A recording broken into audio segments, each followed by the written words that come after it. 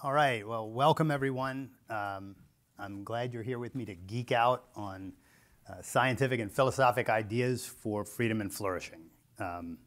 We're an odd bunch if you think about it. There aren't a whole lot of people who gather for a few days to talk about deep philosophic ideas and their relationship to these two master important values in human life: flourishing, the end that we're all trying to achieve, the thing we want out of life, and freedom, that's the political condition that's necessary for us to be able to act on our judgment and achieve that thing. And so you're my kind of people to be here. So I want to give you guys a big congratulations on just taking life seriously, because that's what this means. That's what this is all about. It's taking life seriously. We live once, and we're either going to do it the best we can or something less than that. And if you want to do it the best you can and live the most beautiful life possible to you, you've got to take it seriously. You got to take these ideas seriously, and that's what we're here to do. And it's, you know, you're in the smallest percentile in the world of people who actually think this way and go this deep. So I congratulate you on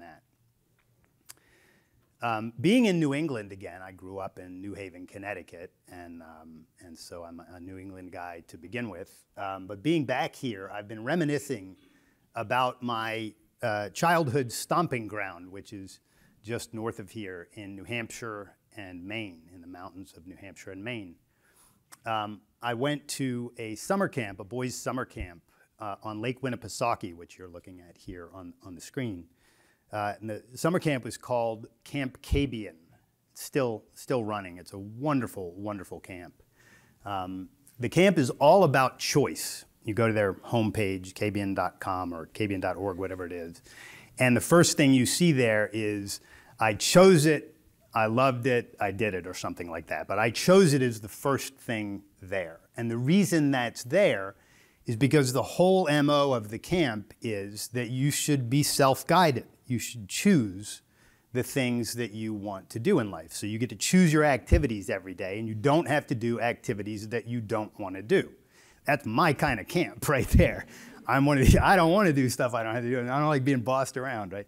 So it was just a wonderful place for me. And it's a camp that has all sorts of things that you can do, from archery to hiking, to acting classes, to tennis, sailing, you name it. It's just a whole plethora of things that you have an option to get into. And among the many things, the almost countless things that you can do, I did exclusively, or almost exclusively, one thing, and that was I went mountain climbing. I fell in love with the mountains in New Hampshire and Maine. And I joined at Kabian, I joined the Kabian Mountain Club, which was sort of an exclusive club for people who really took hiking seriously, hiking and climbing seriously.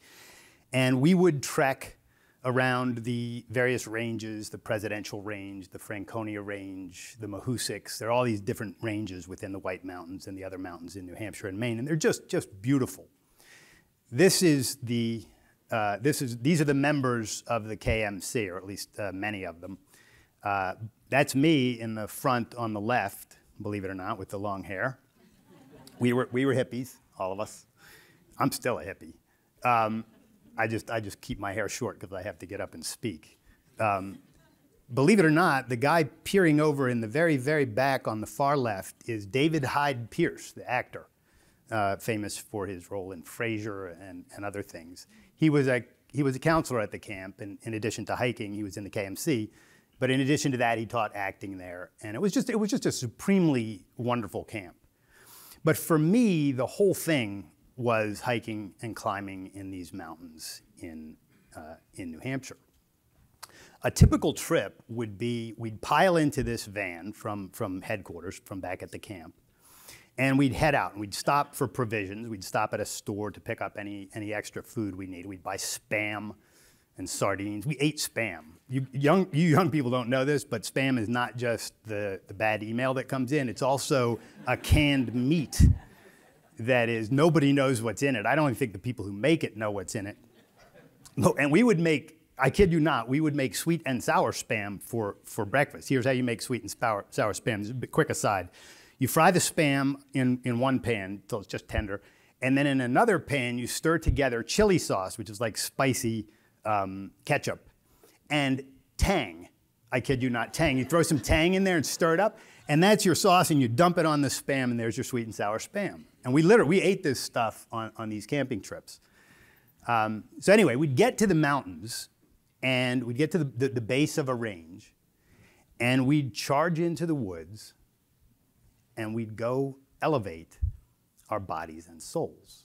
We'd take off into this. This is Mount Lafayette, which is part of the Franconia Range. And that was one of my favorite ranges. You'll see some more of that in a minute. But as you can see, much of the hiking is above tree line.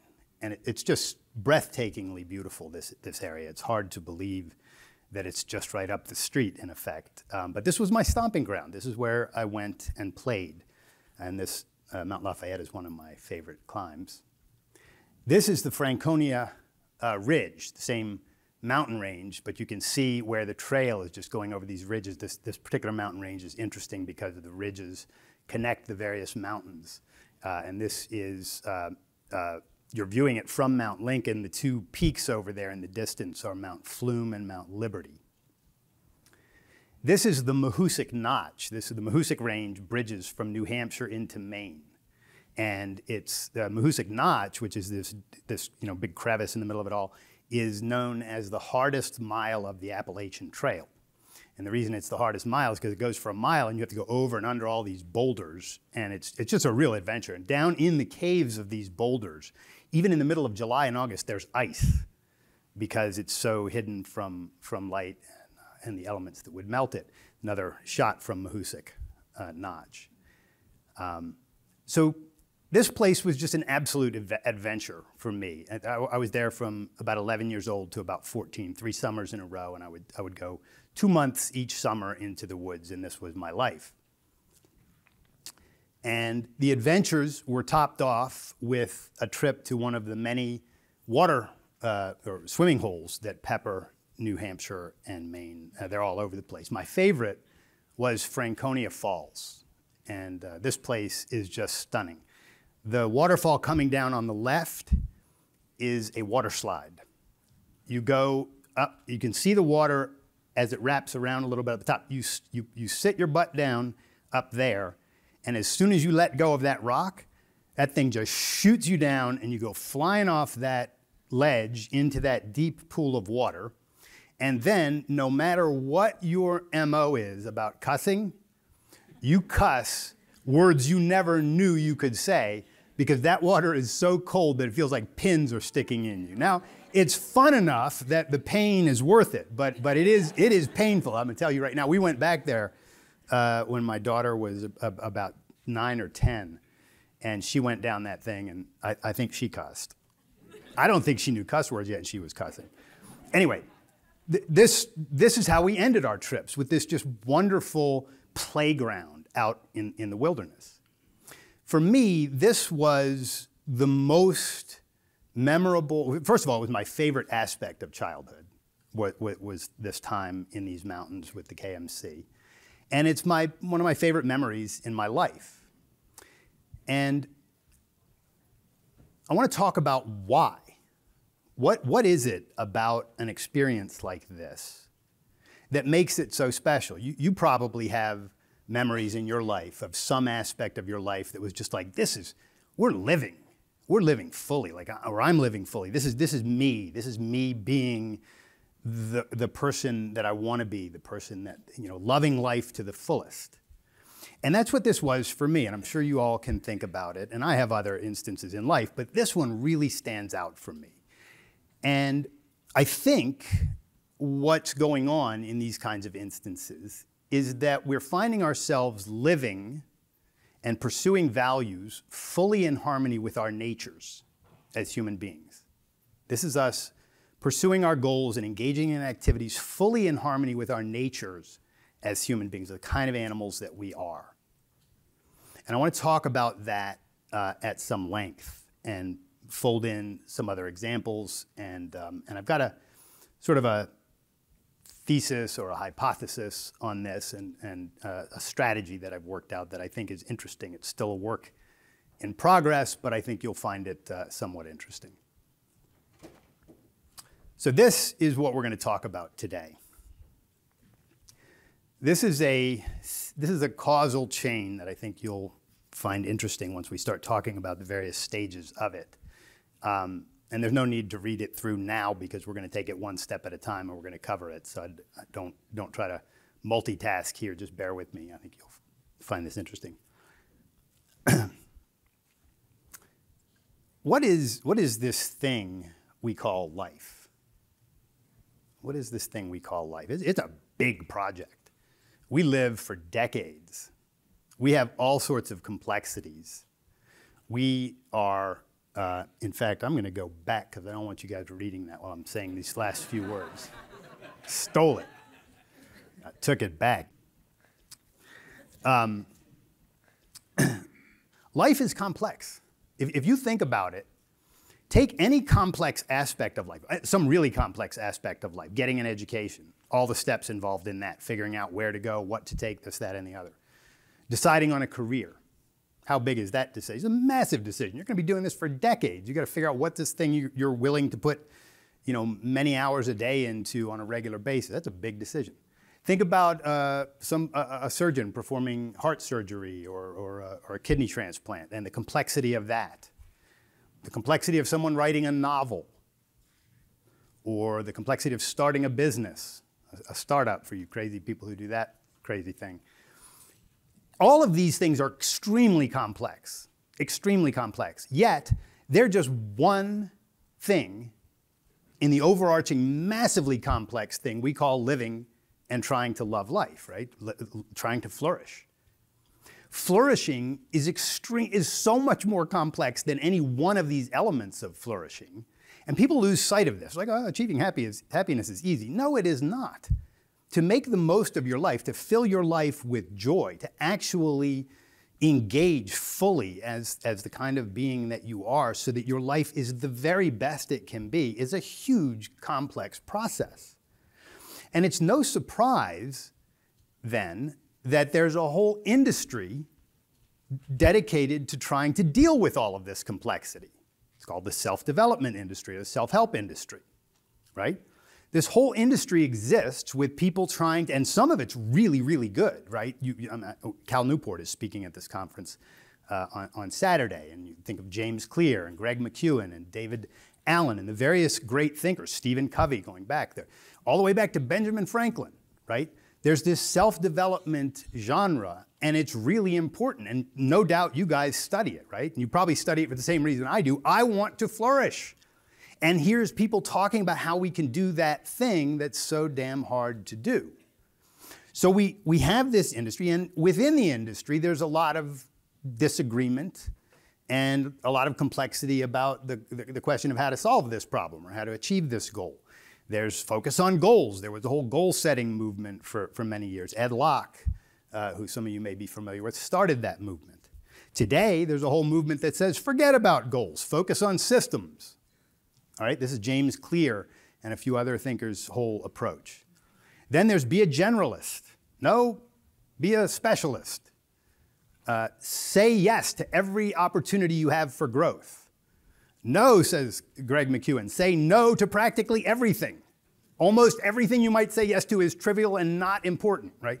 So you get these different ideas on this. And how can we figure out within this big, and these guys all have good arguments for their positions, by the way. They contradict each other and you say, wow, I'm siding with this guy. Go read the opposing guy and see what you think. These are bright people with really good ideas and arguments about their positions, but they don't all mesh.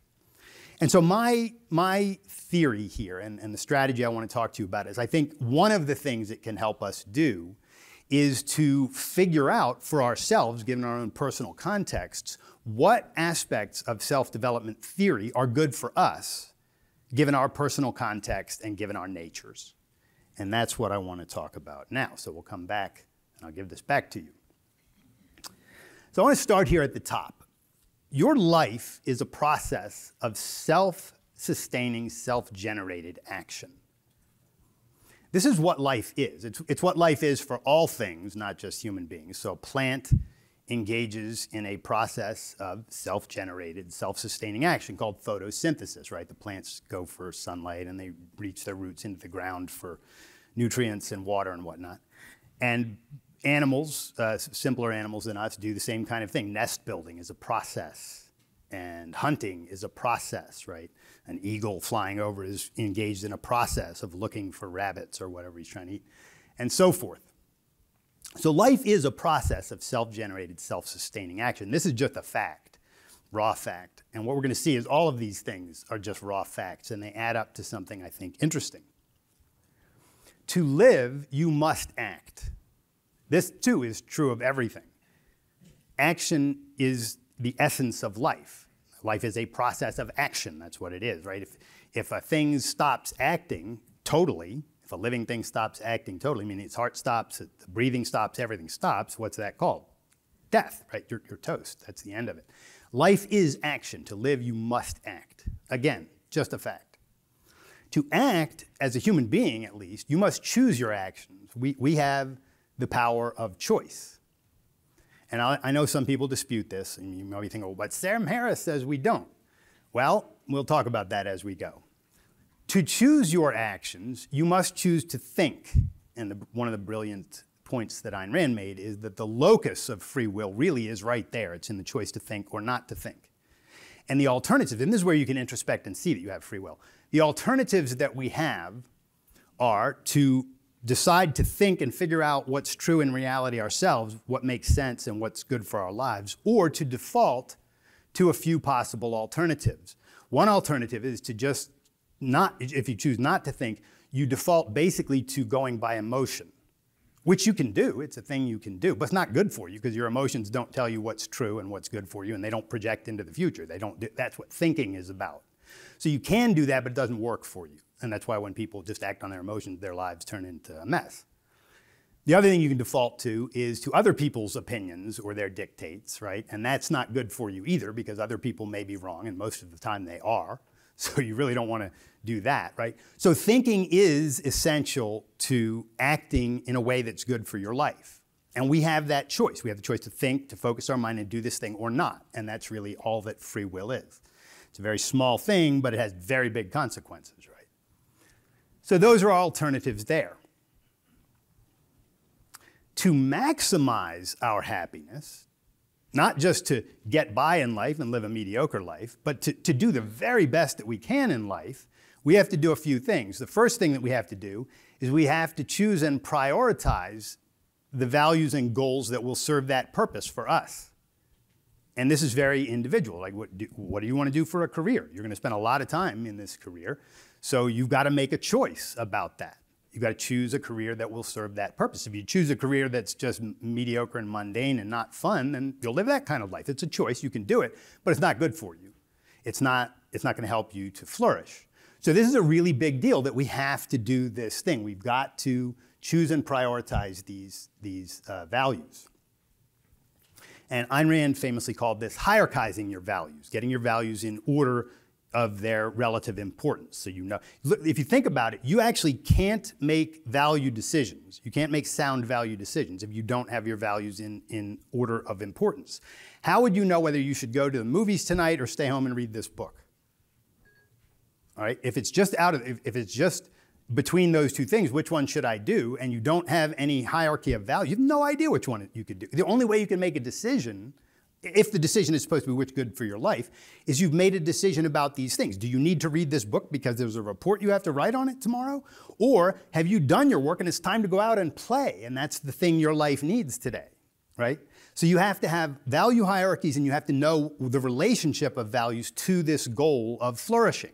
And if you don't have that, you can't think in a value-appropriate way. Once you have your values hierarchized, you've got them in some kind of order, you have to pursue them with respect to that order of importance. If you just organize them in your head or on paper, but then don't pursue them with respect to their order of importance, then there was no point in organizing them to begin with, right? The action is what matters. So this is where you want to have integrity. This is where integrity comes in. You have integrity to your values. That's a really important thing in life. And the opposite or the flip side of this same point is don't surrender a greater value for the sake of a lesser value. Don't give up things that are more important for your life for things that are less important for your life. This is how Ayn Rand defines sacrifice. And I think it's precisely correct if you think about the logic of it. If you're giving up something more important for the sake of something less important to your life, that's a sacrifice. It's a big loss, right, to do that. Some people misuse the term sacrifice to just mean any kind of trade, but I think it really does mean not having integrity to your values, not doing the thing that you know you should do. And to do that, to pursue your values with respect to their relevant importance, you have to develop viable plans and systems that work toward that end. Life is complex again, right? It's not just, oh, I've got my values in order, now I will go out and do it without any additional data, right? This is why whole systems are developed in the self-development industry, getting things done. David Allen's whole system. How do you get things done, right? Here's a whole system on how to do it. Capture things, sort them in a certain way, et cetera, right? And then there's James Clear's system for developing good habits and breaking bad habits, right? A whole system to do this thing. And you need these kinds of things because it's just not going to happen automatically, and life is complex. And then you've got Greg McKeown's system where he says it's not just about getting things done, it's about getting the right things done, which of course was Stephen Covey's point as well. But you see how there's a whole important another aspect here that builds on top of the others. And then to make all of this count, all of this thinking and planning count, you have to engage in the corresponding process of action that's authorized by this, is warranted by this, right? And if you don't do that, then all of this is for naught because thinking is important, but action is pivotal. If you don't take the actions necessary to actually flourish, you're not going to flourish, right? Notice that all of these are facts. You can't look at any of these and go, well, I'm going to dispute that point. These are simple facts in a sense. And there's this causal chain here of connections to what life is. Now, I want to run back through this list quickly and point out the relationships of these ideas to the various fields of human knowledge, because I think there's a big integration here that you'll find interesting and helpful. Your life is a process of self-sustaining, self-generated action. This is obviously a biological point. That's the definition of life, or arguably the definition of life. I think there's some disputes about how properly to define life, but it's certainly true that is that's a fact about life, either way. It's also a metaphysical fact. It's just about it's just the way the world is. Living things are processes of self-generated, self-sustaining. That's what they are. So that's just a metaphysical fact. Philosophically, metaphysics is the branch of philosophy that studies the basic nature of reality, including the nature of things in reality. So, what a human being is, the metaphysical essence of a human being is that we have to act in certain ways and the like. To live, you must act. Stillness is death. Again, this is a metaphysical fact, a biological fact. Take it either way. But it's fundamental. These are really fundamental ideas. To choose your actions, you must choose to think as a human being. This is true. Again, you can introspect. You can either choose to think and activate your own mind to say, hey, I want to figure out what's true, I want to figure out what's good, I'm going to look at reality and focus on that. Or you can default to the alternatives, either going by emotions or going by other people's opinions. And this is not only a metaphysical fact, but we're now starting to get into some other aspects of philosophy. This is also has an epistemological element. Why is it that you have to think to figure it out? Because thinking is your means of knowledge. Your use of your reasoning mind is your means of knowledge. So now we're getting into epistemology, which is the branch of philosophy that studies how we acquire and validate knowledge. And that's why thinking is so important. Emotions are important in life, but they're not our means of knowledge, so we got to think. Other people are important in life, but they're not our means of knowledge. We've got to think. To maximize your happiness, you must choose and prioritize your values and goals for that purpose. Well, now we're getting into, this is still metaphysically factual. This is still a fact. It's just a bare fact. But now we're getting into the realm of ethics. how to deal with values and what values are. Values are the things you act to gain and keep in order to make your life great. They're the goals you go after, your relationships, your career, your recreational activities, food, clothing, shelter, all of the stuff that you go after. Liberty, freedom, right? Those are the things that are values, and you need those to live. And you've got to maximize these and prioritize them, and that's a huge aspect of the branch called ethics. All right, so now we're getting further into ethics. Ayn Rand talked about hierarchizing your values and then living in accordance with that hierarchy and not committing sacrifices. This is like the math, I like to call it the math of egoism or the math of ethics. You take values as a scientific topic, scientific subject. Once you understand that the purpose of values is to keep you alive and enable you to flourish, then you can make a science out of this thing, which is precisely what Rand did. You must then pursue them with respect to that hierarchy. So this is the action aspect of ethics. Yeah, you got to take this stuff seriously. Have integrity. Don't sacrifice, right? Et cetera, et cetera. So now we're into ethics proper, and you see we've gone from epistemology and biology and all of that into human nature, choice, into epistemology. You've got to think, and now into ethics. And now we get to, and to do that, you must develop viable plans and systems that work. All of a sudden, we're in self-development. That's half the self-development industry right there, is figuring out the systems. The other half of the self-development industry is figuring out how to act on the systems that you've chosen so that you can do it. So the systems I already mentioned, Getting Things Done, Atomic Habits, these kinds of books that focus on that. The ones that focus, or the aspects that focus on taking the actions that you need, think of James Clear's advice, if you know anything about his work, that you need to create environments that incentivize the behaviors that you want, right? How do you do that? Well, if you don't want to eat carbs, you're trying to lose weight, so you want to cut carbs out of your diet, don't bring them into your house. You change the environment in your house. Now you can't eat carbs because they're not there. If you want to learn to play the guitar, instead of leaving it in the closet, you put it out in the middle of your living room between you and the television set. So every time you sit down thinking you're going to watch TV, it's like, no, I think I'll play guitar instead, right? You change your environment. If you want to work out and you're not working out, sign up for a gym that's on the way home from work, or build a gym in your garage, right? Or wherever you can. Figure out a way to do the thing that you need to do. And that's another aspect. Mel Robbins has a book called The 5-Second Rule. And the whole point of the book is to figure out how to get you to do the thing you know you need to do, because so many of us don't do that. We know what we need to do to make our lives great, but we can't get ourselves to take that action. She calls this the knowledge-action gap, and I think it's a real thing. How many of you know exactly what you need to do to lose weight but don't do it? Or how many of you know exactly what you need to do to get this project on the way? So the whole procrastination thing is the knowledge-action gap, right? So those last two elements there are all about the self-development industry. That's what they're after. But look at this big integration. This isn't two different fields. It's one big integrated thing. It's philosophy, epistemology, metaphysics, ethics, self-development, and it's one big system, all of which matters and all of which is interconnected. It's one big integration. And this is what I think we need to see life as, because this is what life is. It's not like, well, here's one way to look at it. This, I think argue, and I'm open to persuasion on this, but I think this is just what life is. It's true that all of these things are the case. And I'll link it back briefly now to my time at Kabian.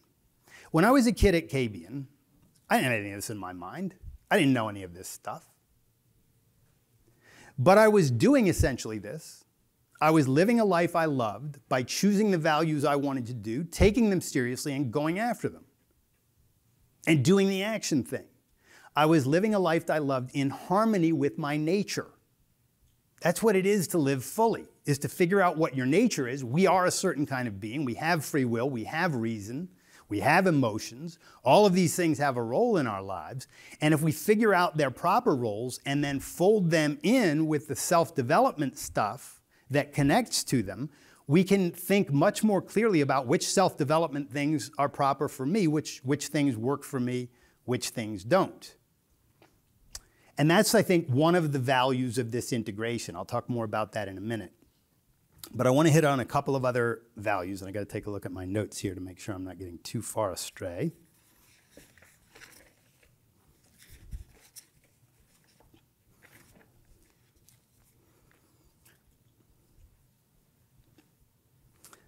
So one thing that this helps us to do is simply to better understand the relationship of loving life, of flourishing, this thing, with the fundamental truths on which that goal depends. If you don't do these things that you must do according to the law of causality, according to the reality that we live in, then you can't have the thing that you want, because it's a causal relationship. If you want X, then you've got to enact the causes to get that thing. And so that's one thing. This can help us to just bear in mind that there's a big relationship between the law of causality, the way that things are in this world, the kind of animal that we are, and the thing that we want, this flourishing. Another thing it can do is it can help us be more accepting of the complexity of life, because we can see it kind of in a big picture. And it can also help us to navigate it a little bit better, because if you're ever finding yourself not doing something that you kind of know you should be doing, or you're finding yourself stumbling with something, you can go down this kind of list. To live, you must act. Am I just sitting around? Is it that bad? I'm just not taking any action at all. I'm just being a couch potato. Get your ass off the sofa, if that's the case, right? There's a very simple idea there. But it gets a little more complex as you go. Am I failing to choose my actions? Am I failing to think for myself and decide what I want to do? Am I letting myself be driven by either my emotions? Am I just sort of going with my emotional flow? Or am I letting other people dictate what I should be doing? Have I turned my life over to others? Have I become a puppet, right? That's not good for your life. So you can ask yourself, what is the thing that I'm doing that's causing me a problem? Is it that? Is it the lack of thought? Is it perhaps that I'm failing to prioritize my values? Is that what the problem is? I need to prioritize my values. Have I got conflicting values and I just don't know which one's more important? Then you know what you need to work on if that's the case. So it's a helpful map for thinking about where your problems are coming from. Have I organized my values? I know exactly what I need to do, but I'm not doing it? Or I'm violating that hierarchy? I'm committing sacrifices in some way? I'm not having integrity? If that's the problem, okay, good. Now I know where the problem is. I know how I can deal with that. Have I not developed the... oh yeah, I already did that one. Have I not developed the systems that are necessary to enact that? Maybe I'm trying to take those actions, but I simply don't have the systems. Then you can work on that. Maybe read some James Clear, read some of the self-development thinkers who have a lot to say about this. These guys and gals who write these self-development books, not all of them, but a lot of them, they are wicked smart. I don't know if you've heard Cal Newport speak, but you'll hear him on Saturday. These people are over-the-top intelligent, and they have done deep dives on systems that actually work and figuring out how the human mind works and what things you can do to make your, to really level up in your life. And if you can think in this holistic way and then use their stuff to improve your life, you get much more power out of it. So you can do that with it, and then at the end to make it all count, or have you done all of that other stuff, but you're just not throwing the switch. You're not taking the action, right? So that's another thing that I think you can get some help out of this. You can see life as a holistic thing, and you can also navigate better and see where you might be having problems in your life. And lastly, and I already sort of made this point, but I'll put the emphasis on it here, if you think about it all this way, and you see how the philosophy and the epistemology and the metaphysics and the ethics and the self-development all sort of work together, then when you get to reviewing self-development work and you see conflicting things, focus on goals, no, focus on systems. Well, in your own life, where are your weaknesses? I mean, maybe you haven't set goals, and that's the reason you can't even get to setting systems. Goals set your direction. You got to have some goals. You can't literally forget goals, and James Clear doesn't mean that when he says forget goals. He's just trying to, it's sort of an attention grabber. He knows you need goals, but you can, as he puts it, you can have, or I'll use one of his direct quotes. He says, we don't rise to the level of our goals, we fall to the level of our systems. And this is true because you can set any goal you want, but if you don't have a system to get there, it doesn't matter if you set the goal. just automatically get to this big goal you set. Your system is the thing that gets you there. And wherever your system is, that's where you're going to fall to. There's no question about that. So the goals are important. The systems are important. But if you see all of this holistically and you approach the self-development literature and their thinking in a way that is specific to your needs in your context, I think you can cherry pick from it more powerfully and figure out how to use this stuff better. I want to talk about some of the tools that I use, and this will give you an idea of how this works, at least for me. So I'm a slow reader, so I haven't read a gazillion self-development books, but I'm fascinated by this topic. And I'm really fascinated by the integration of self-development and philosophy. So I do a lot of reading in this area. And some of the books that I've read in the past several years that have been really, really impactful on me are Greg McKeown's book, Essentialism, which I just adore. Really, really wonderful book. And just one of the sort of tactics from his book. These books contain strategies, big, broad principles, and then they contain tactics. And one of the tactics from his book, he calls the 90% rule. And it's just this. When you're trying to decide whether to take on a project or some relationship or whatever, you ask yourself on a scale of 1 to 10, is this a 9 or a 10? And if it's not, then it's a 0. Done. What's the value of this? You only do good stuff in life.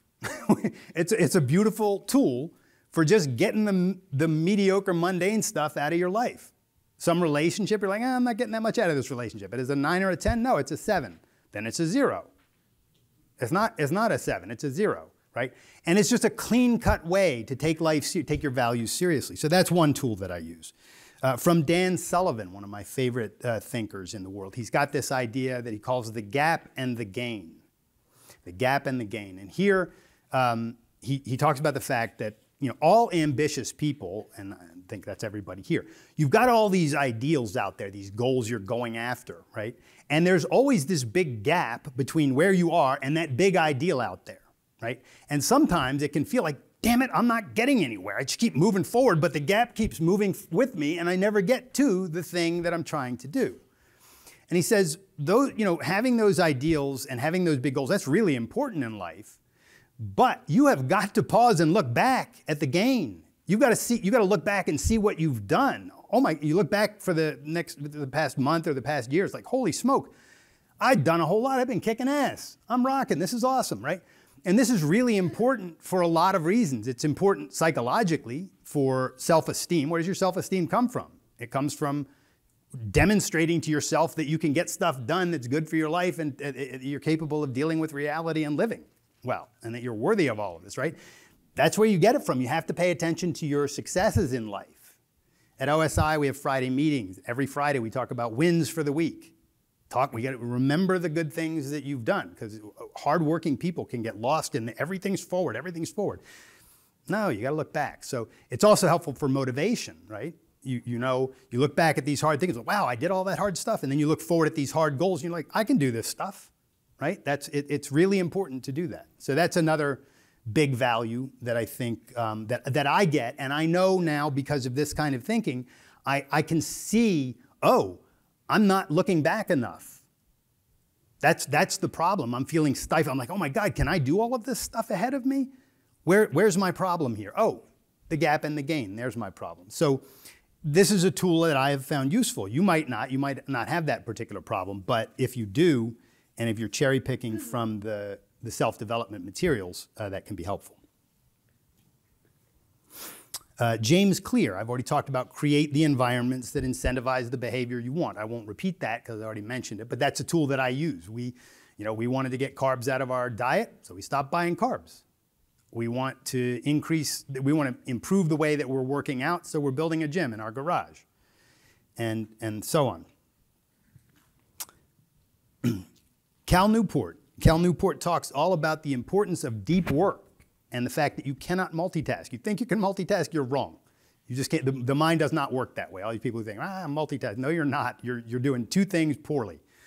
And so you can't do that. And and then he talks a lot about being really intentional with social media and digital stuff, because it can just suck the life and time out of your life. I mean, the energy and time out of your life, which is your life, right? You don't want to do that. You don't want to go down the rabbit hole of just bopping around on Twitter and thinking that the world is coming to an end when in fact it's getting better every day, right? And it's just bad for you. So Cal Newport's whole system and he's still working on it. He's trying to get he's trying to get us all out of the email hell that we're all in. Who's in email hell? Cal Newport is the hero who's trying to solve that problem, and he'll be talking about that. I'm in the middle of his new book, A World Without Email, which is really good. And then lastly, just another one, David Allen. David Allen's system, Getting Things Done. The most important aspect of that for me was simply the business of, hey, your mind is for having ideas, not for holding them. You've got to get all of your ideas out of your head into a trusted system so that you free your mind to think rather than to worry about, am I remembering the stuff I'm supposed to do, right? Really important tool for me. Now, again, the whole point of this is not that there's one self-development way that you should go. The whole point is that those things are actually not metaphysically necessary for you. It depends on your context. They're really contextual. The other aspects of this are just sheer facts. It's universally true that life is a process of self-sustaining, self-generated action. All of these other points are universally true until we get to, well, actually, even the last two are universally true in the sense that you have to do these things, but the particular tools that you use for those purposes are very much a matter of personal choice. Just like your choice of your career is a matter of personal choice. You can do anything you want as long as it's not robbing banks or, defrauding people or whatever.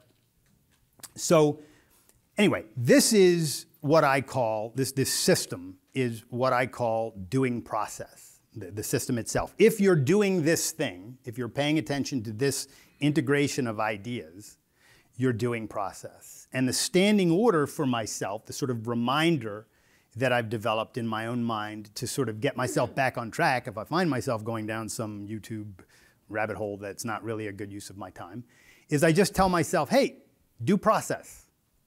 Get back on the program here. Do process. And that's what this means for me. And that's why I titled this talk, Do Process, A Strategy for Thriving.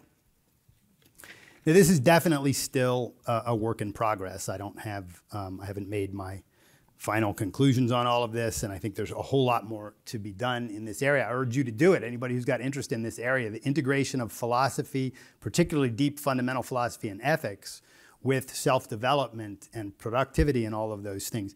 It's a huge field that has been almost entirely ignored. There's been this big bifurcation that philosophy is about, it's just pie in the sky BS. And then there's this trying to make your life great. And the fact is, they should have been integrated all along. And we can talk about the reasons in the Q&A if you want to talk about why they haven't been. I have some thoughts on that, but I want to wrap up here. So I want to return to my days at Kabian and in the mountains of New Hampshire. And we'll go back to a pretty picture for that. Again, in my childhood at Kabian, I did not have any of this explicitly in my mind. I was a kid. I was 11 years old, 12 years old, somewhere in there. And I was just running through the mountains, having a blast. But although I didn't have any of this explicitly in mind, all of this was happening implicitly. That's why I was loving what I was doing. I was choosing my activities. I was engaging in them because they were chosen, because I chose them because they were things I loved to do. There was no extraneous noise on these trips. It was just one big integrated thing. We didn't let the noise in. There were no alarm clocks, there were no televisions, there were no phones. There were just birds and brooks and wind, right? That's where we were. We had a fully integrated process underway. A fully integrated process of living in harmony with our nature, the kind of beings that we are. That's why this memory is so powerful for me. That's why this time was so important for me. And I'm trying to live that way now. But in adult life, it's a whole lot more difficult, right? As adults, We don't just have to organize getting the spam and the sweet and sour sauce worked up, right? Adult life is really, really complex. But that's all the more reason we need to be systematic about it. The more complex it is, the more you need the systems and the principles to navigate that. So to live with the kinds of feelings, the kind of love of life and the kind of enthusiasm for life that I had in these mountains, to do that as an adult with the full breadth and depth of our adult context, it's really helpful to see this kind of integration, to take it seriously, and to spend some time thinking about these things. And that's why I find due process helpful, and I hope you find it helpful too. Thank you.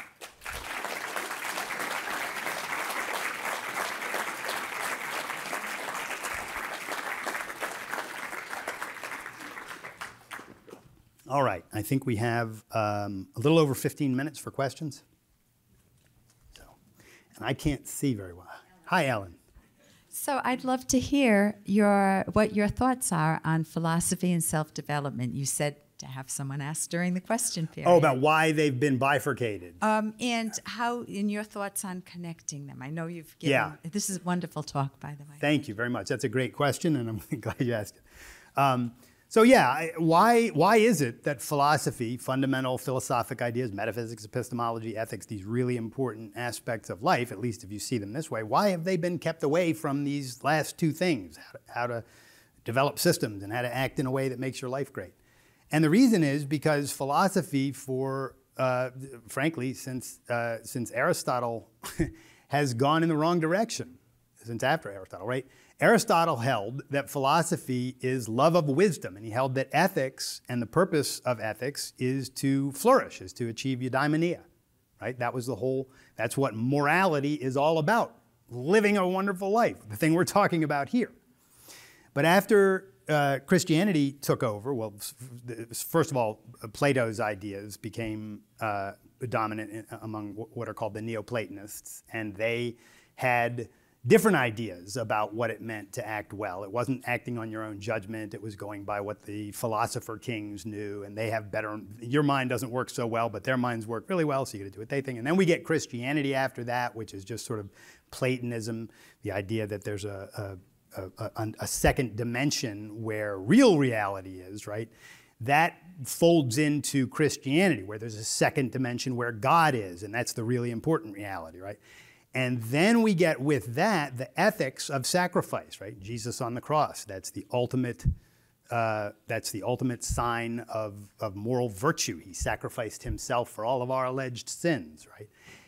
Then morality in particular within philosophy starts to become all about not pursuing values, as Aristotle would have had it, but as giving up your values, sacrificing. Well, if morality is all about sacrifice, and this is the way that people think about it to this day, what does being moral mean? Self-sacrificially serving others. That's what people, bam, it's the first thing that comes to people's mind. Well, what does that have to do with making your life great? It's got nothing to do with it. They're totally different things. One is being a good person, giving up your values, and the other thing is pursuing your values and being selfish. There it is. So, this is why Ayn Rand's thinking on morality is so important. This is why she titled her book The Virtue of Selfishness. She wanted to get back to the Aristotelian idea that the whole point of ethics is to live a wonderful life. And she got more scientific than Aristotle did, building on Aristotle, by the way, so this isn't a snub of him. But Aristotle had not grounded ethics fully in a scientific way, the way that Ayn Rand did. She discovered that the requirements of human life constitute the standard of moral value. And she has a whole inductive discovery process of that we can talk about another time.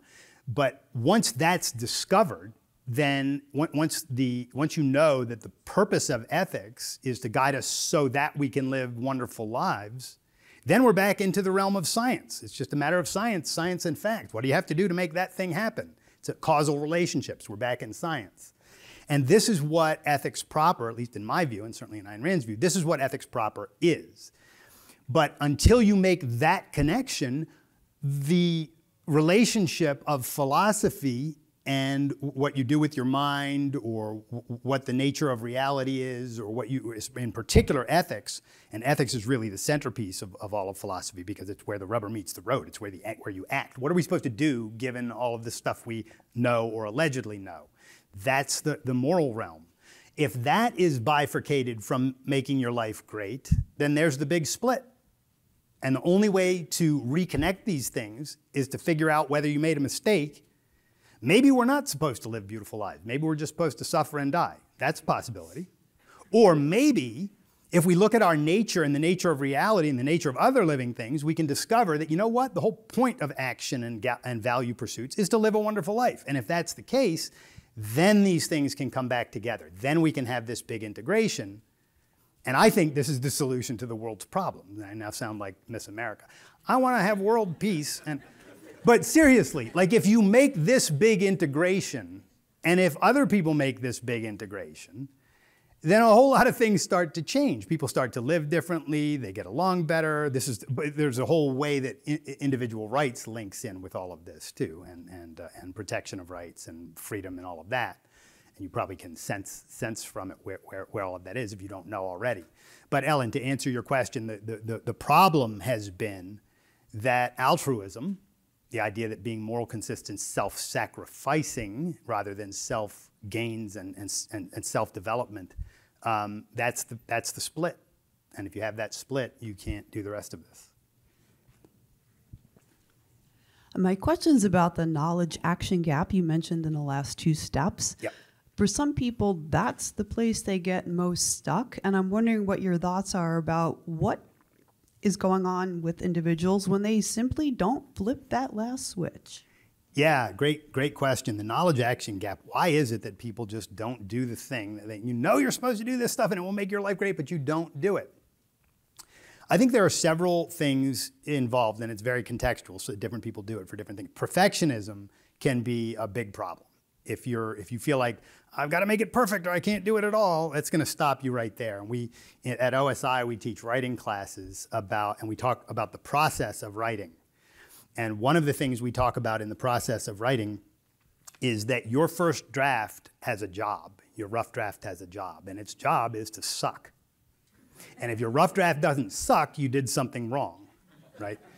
And the reason that we go through it, that's one of the stages in the process, is because you have to understand the purpose of each stage of a process so that you can let it do its thing. The editing phase is where you start to say, why does this suck? And you start to fix it. And that's a good thing to do too. But you can't do that if you don't have the draft. And you're not going to write a perfect draft because that's just not a thing in your first draft. It doesn't happen that way. So you've got to learn the process. Ed Catmull of Pixar talks about the way that they used to build, or not the way they used to, but the way that Pixar makes films. And he says, we get started on these things and it's just a mess. Everything is a mess. But that's the way you have to start, because there's no other way to start a big complex process like that other than to accept the mess and then work with the mess until it starts to become interesting and better and better. So there's a process. So that's one thing that happens there. The other, I'll give a solution. There are several other things that can happen. I actually think perfectionism is one big problem. Another problem is second-handedness. And second-handedness, by the way, can manifest either consciously, like you're saying, I'm going to do what other people want me to do, or it can be a subconscious thing. You don't really realize that you're just saying, you're putting too much weight on other people's opinions.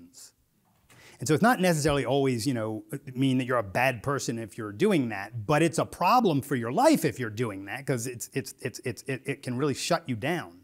So you want to pay attention to that. Are you hesitating because you're worried about what other people are going to think about what you do? And to that, I say just, give that idea the big finger and get away from it, right? Like, no, I'm not going to worry about it. My life is mine. I'm going to make it beautiful. I'm going to take the actions that I need to do. And one solution I have that works for both of those is I have this idea, and I'm going to be writing a piece on this, and it's called Your Best Friend You. And if you think about it, if a best friend comes to you and he goes, I know that I'm supposed to be doing these things, but I'm not doing them, right? And he lays out the problems. What would you say to him? You would sit down and you go, well, look, let's just talk. What is the first step that you would need to take here in order to get yourself out of this rut? What's one thing you can do? Let's go do that now. Right, or something like that. You'd give him some really good advice. It would be really sound advice. Treat yourself that way. Or find a best friend and get them to help you with this. But talk to yourself the way that you would talk to a best friend if you were helping him or her through that kind of thing. Because it really is a problem. I certainly have encountered it too. You know you're supposed to do something, you're not doing it. It's like, Jesus, what is wrong with me? Don't I have free will? Can't I just say do it? Also, James Clear's advice on creating the environments that are conducive to or that incentivize the actions that you want to take, that's super important. Take carbs. You keep eating carbs. You're like, why do I keep eating these? I want to stop eating them. Well, you keep eating them because you keep buying them. Don't bring them into your house. If you don't bring them to your house, you can't eat them unless you go, So that's another thing. And James Clear has a lot of really, really good advice on that kind of thing. But it's a problem. Mel Robbins' book, The 5-Second Rule, has a lot of research on what happens and why it happens if you literally just count backward from 5, 4, 3, 2, 1, and then go. And then do the thing. So if you've got something you know you're supposed to do and you're not doing it, count backwards, and when you get to 0, go and do it. For some reason, it works. And she's got evidence about with some studies about that are kind of interesting. They're worth looking into. Yes. Hello, everyone. My name is Daniel. I'm from Ayn Rand Center, Ukraine. So I have the question regarding selfishness, which actually got me really puzzling. There's a really big philosopher like Jordan Peterson. He's really, famous right now, and he has this thought that you cannot act selfishness because there's different selves. So, for example, there's a self of you right now. There's a self of you in 10 years. There's a self of you in like 50 years.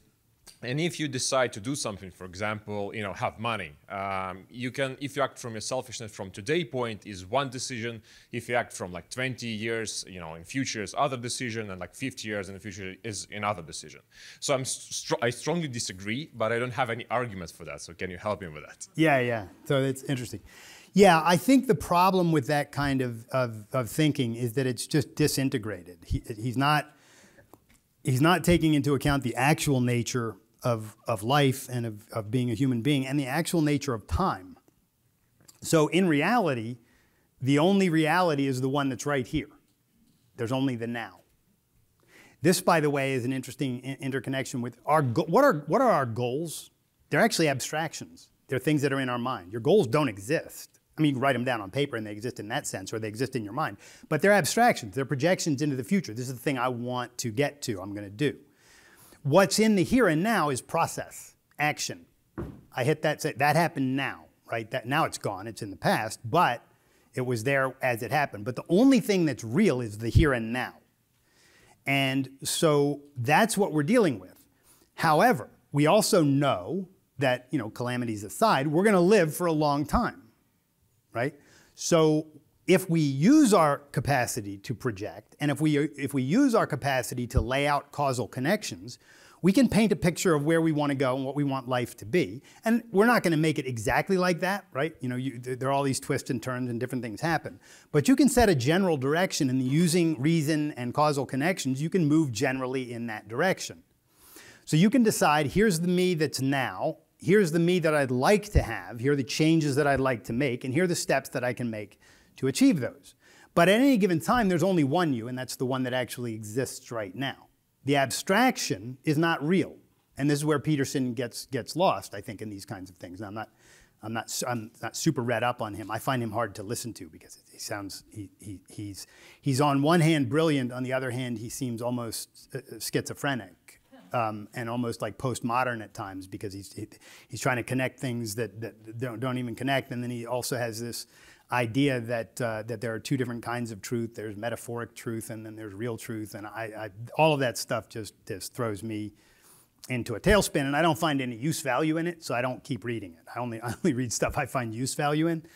But the fact of the matter is that life is real. There's only one reality. It's this one that we live in. There's only one truth. It's your mind's correspondence to reality, and that's the truth that matters. And all of this metaphoric truth and biblical truth and this, that, and the other is just not real. They're abstractions, and they're not real. The things that we need to guide our lives, we need to know what kind of animal we are. We need to know the causal connections that enable us to achieve the values that will bring us eudaimonia, flourishing, happiness, whatever it is that we want. And then we need to enact those things step by step. Will everything that you want the future to be happen? Of course not. My life is much better, frankly, than I would have projected it to be at various times in my life. So, you know, it's not necessarily, it's not going to be as good as I projected. It might be better than you projected. But the fact is, it's not going to be identical to your projection, but that's okay. That's okay. So I think there's only one you, and that you consists of your mind and your body, your psychological elements, your physical elements, and the integration of those. Sam Harris and company say there is no self. Well, who said that? Your self is simply you. It's just your body and your mind and the integration of the two. Now, if you die, then you're just a piece of, you know, decaying meat, and that's not, you know, you're not you anymore. So because your mind is gone. And if you took your body away and could keep just your soul, then you would be a ghost, and that wouldn't be a real thing either. So really, there is a you, but there's one, and you get to live for a fairly long time if you know, unless some bad thing happens, obviously. But for the most part, we really do have the capacity to live beautiful lives if we take it seriously. And so few people do. So many people live just sort of mundane or somewhere between mundane and pretty good. A lot of people live in that zone. If you want to live in the zone of my life is rocking, it's just, you have to do this. You have to take it seriously. And thank goodness there's division of labor here. You've got people like Cal Newport and McEwen and these other writers and thinkers. Gretchen Rubin's another one who I think has some really, really good things to say. They are working tirelessly to develop and hone and perfect these theories that can help us do this thing. So I advise you to read some of the best self-development literature and try to put it to use. Yeah. Hi, can you talk just a little bit more about emotion? You talked about how emotions are not tools of cognition or our means of knowledge, but when you're choosing your actions or prioritizing your values, or choosing those optional values, like what's my career going to be, how do I choose my friends, what I do for my hobbies, how do I pull on my emotions while still thinking rationally about those and using those two to come to kind of the best course of action for my life? Yeah, great question. So the role of emotions in trying to think about, and this is the last question, unfortunately, because I have 1 minute, but guys who had questions, you can come up to me later and also take questions at my final lecture, which is going to be on a similar topic. Emotions. So the main thing to remember about emotions is that they are super important. They are super important, just like reason is super important, but they're different things.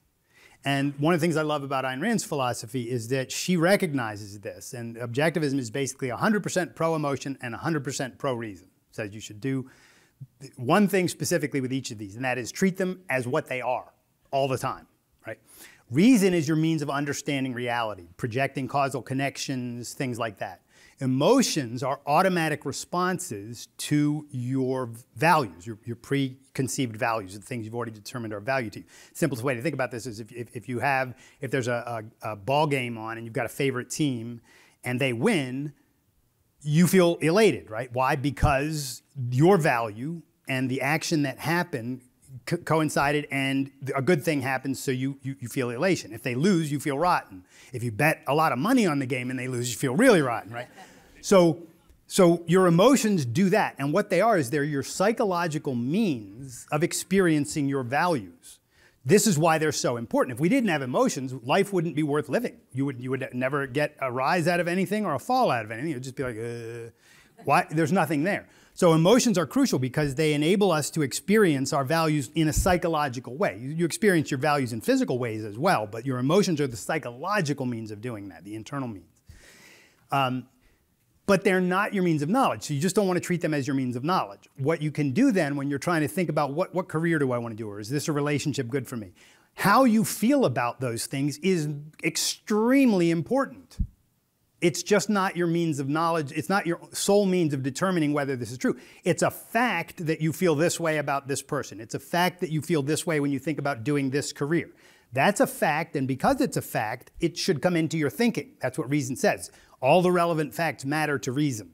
So bring that into your reasoning. I love it when I get up in the morning and I can write a symphony rather than go dig a hole or whatever, right? So then this feeling, this is the thing that I would feel, that I would just feel alive doing. That's a really important fact. Then you have to ask things like, can I do this as a career? Am I good enough? Do I have the potential here? If I felt really good about playing basketball and wanted to be a professional basketball player, it would be a bad choice anyway, because I really don't have the capacity to do that. So you want to mix it with your capacity. Isaac Morehouse, a guy whose thinking I love, has a great way of thinking about careers. And he puts it in negative terms, but I think he does this because he's dealing with a lot of young people who don't yet know what they want to do. So it's not like, well, I have this passion. It's like, I don't know what I want to do. So he says, there's a Venn diagram with 3 circles. Stuff you don't hate, stuff you don't suck at, and stuff other people like or want, right? And if you find that midsection there, stuff you don't hate, this is okay, I could do this. Stuff that you have some skill in, and then other people want this thing, that circle right there is where you can find a sweet spot for a career. But notice, stuff you don't hate. There's emotion in there. Your emotions play a big role in this. But you only let them play the role that they actually serve, which is that they're telling you how you feel about certain things, and that's an important fact.